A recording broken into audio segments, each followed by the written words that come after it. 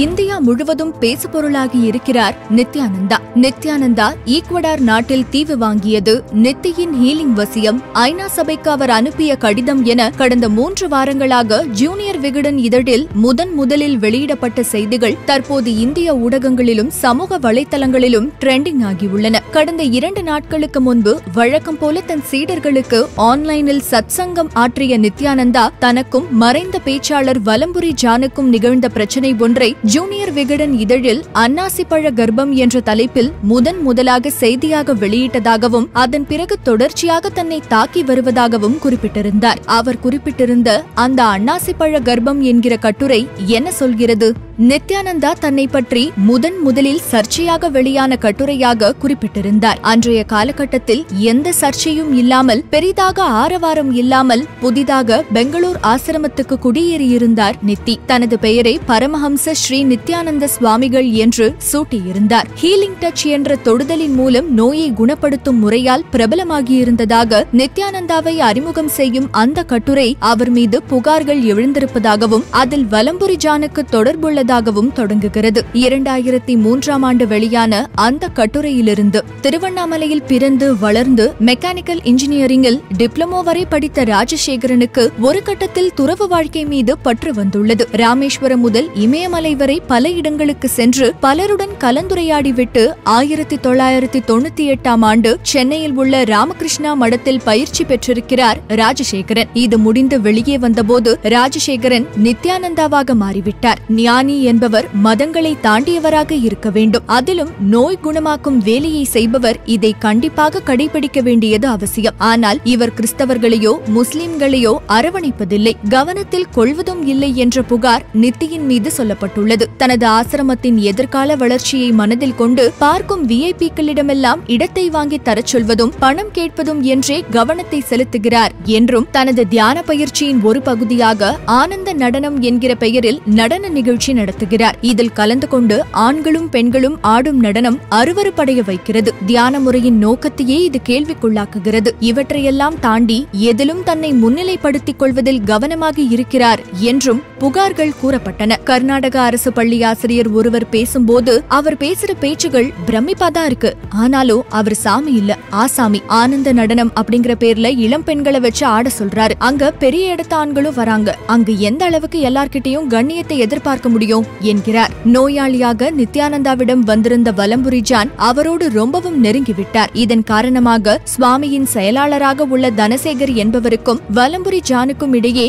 சுவாமிக்கு யார் நெருக்கம் என்பது குறித்த போட்டி எழுந்தது. இதன் தொடர்ச்சியாக விடுதலை புலிகளையும் முஸ்லிம் தீவிரவாதிகளையும் வைத்து சுவாமிகளை கொலை செய்யவும் முயற்சி நடந்தது. சுவாமி அதில் தப்பிவிட்டார் என நித்யானந்தாவுக்கு நெருக்கமான வட்டாரங்களில் தகவல் கிடைத்ததாக கட்டுரையில் கூறப்பட்டுள்ளது. வலம்புரி ஜான் பேசும்போது அவர் ஞானகுருதான், அத மறுக்கல, ஆனா அவரால எனக்கு இருந்த சிறுநீரக நோய்க்கு குணமளிக்க முடியல. வலது நாசியால தொடர்ந்து சுவாசிச்சா உடல் சூடேறும். அந்த சூட்டால ஒருத்தர தொட்டா உடல் சூடாகுமே தவிர அதனால நோய் குணமாகாது. இந்த வித்தைய சுவாமிகள் கெட்டிக்காரத்தனமா பயன்படுத்துவதை உணர்ந்த என்கிறார். மேலும் தொடரும் வலம்புரி ஜான், இப்போ மைசூர் ரோட்ல பிடதி அப்படிங்கிற இடத்துல புதுசா ஆசிரமம் கட்டி போயிருக்கிறாரு சுவாமி. இதுக்கு முன்னாடி பெங்களூர் நகருக்குள்ள சாமுண்டீஸ்வரி ஸ்டுடியோவுக்குள்ளதான் அவருடைய வாசம். அதன் உரிமையாளர் குப்புசாமி நாயக்கருக்கு உடல் நலம் தர்றேன் அப்படின்னு சொல்லித்தான் அங்க இருந்தாரு சுவாமி. இந்த சுவாமிக்கு ஹிப்னாட்டிசமும் தெரியும் அப்படின்னு சொல்றாங்க. இத வச்சு குப்புசாமியோட சொத்துகள்ல ஒரு பகுதிய தன்னோட பெயருக்கு எழுதி வாங்கினாரு சுவாமி. பின்னால அவருடைய குடும்பத்தாருக்கு விஷயம் தெரிஞ்சு சுவாமியோட பெயர்ல எழுதப்பட்ட சொத்துக்களோட உரிமைகளை நீக்க சொல்லிட்டாங்க என்கிறார். தொடர்ந்து சுவாமியை சுத்தி இருக்கிற சில பேர் திட்டமிட்டுதான் சுவாமி இத குணப்படுத்தினாரு அத குணப்படுத்தினாரு அப்படின்னு செய்திய பரப்புறாங்க. இப்படித்தான் குழந்தை இல்லாத 11 பேருக்கு அன்னாசி பழத்தை ஆசீர்வதிச்சு சுவாமி தந்தாரு. அத உண்டு அவங்க கர்ப்பம் தரிச்சாங்க அப்படின்றாரு ஒரு இன்ஜினியர். ஏங்க, அன்னாசி பழம் சாப்பிட்டா கர்ப்பம் கலையுமே, நீங்க கர்ப்பம் உண்டாச்சுன்னு சொல்றீங்களே அப்படின்னு கேட்டேன். ஆனா அந்த இன்ஜினியரோ தன்னோட கருத்துல உறுதியா இருந்தாரு. இப்படி கர்ப்பமான ஒருத்தரையாவது எனக்கு காட்டுங்க அப்படின்னு சொன்ன, அதுக்கு பதிலே இல்ல என்று கூறி உள்ளார் வலம்புரி ஜான். ஒருமுறை ரஜினிகாந்தோட பேசணும், சந்திக்கணும், அவரிங்க வரவழைங்க அப்படின்னு என்கிட்ட சொன்னாரு சுவாமி. ரஜினி இவர மாதிரி பல பேரை பார்த்திருப்பாரு, அவருக்காக இங்க வருவாரா என்ன?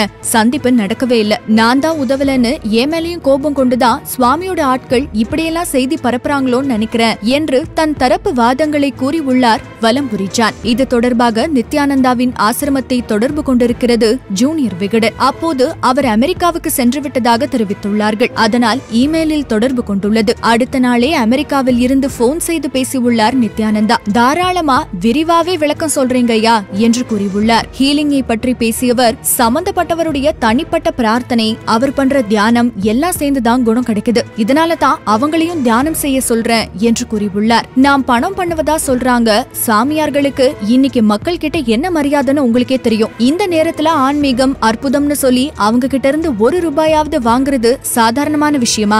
இடத்தை வளைச்சு போடுறன்றதும் உண்மையான செய்தி கிடையாது. ஆசிரமத்துக்கு தேவையான இடம் இருக்கு. இதுக்கு மேல தர எத்தனையோ பேர் முன் வந்த போது கூட நான் அதை ஏற்க மறுத்துட்டேன். நான் நடத்துற நடன நிகழ்ச்சிகள்ல ஆண்கள் பெண்கள் தனித்தனியா தான் இருக்கணும் அப்படிங்கறதுல கவனமா இருக்கும். இளம் பெண்கள் ஆண்கள் தொடங்கி முதியோர் வரைக்கும் இதுல கலந்துக்கிறாங்க. ஆனந்தமா இரு அப்படிங்கறது தான் இதோட நோக்கம். இதுல ஆபாசம் எங்க வந்தது? அதுவும் ரகசிய அறையிலேயா நடக்குது? பொதுமக்கள் யார் வேணும்னாலும் இதுல கலந்துக்கலாம். அடுத்தது அன்னாசி பழம்னு குறிப்பா தந்து நான் யாருக்கும் கர்ப்பம் தரிக்க ஆசீர்வதிக்கல. வர பக்தர்கள் ஏதாவது ஒரு பழத்தை எடுத்துட்டு வந்து இறைவனுக்கு நைவேத்தியம் பண்ணுவாங்க. அத ஆசீர்வதிச்சு அவங்களுக்கு தர்றது ஆசிரம வழக்கம், அவ்வளவுதான் என்று கூறியுள்ளார் நித்யானந்தா. 16 ஆண்டுகளுக்கு முன்பு ஜூனியர் விகடன் இதழில் தன்னை பற்றிய புகார்களோடு வெளிவந்த முதல் கட்டுரையை தற்போது சுட்டிக்காட்டி பேசியுள்ளார் நித்யானந்தா. 2003ஆம் ஆண்டு எழுதப்பட்டுள்ள கட்டுரையில் கூறப்பட்டுள்ள பல்வேறு புகார்கள் இன்றும் பொருந்தி போகின்றன. இந்த கால இடைவெளியில் இன்னும் பல புகார்கள் அதிகரித்தன.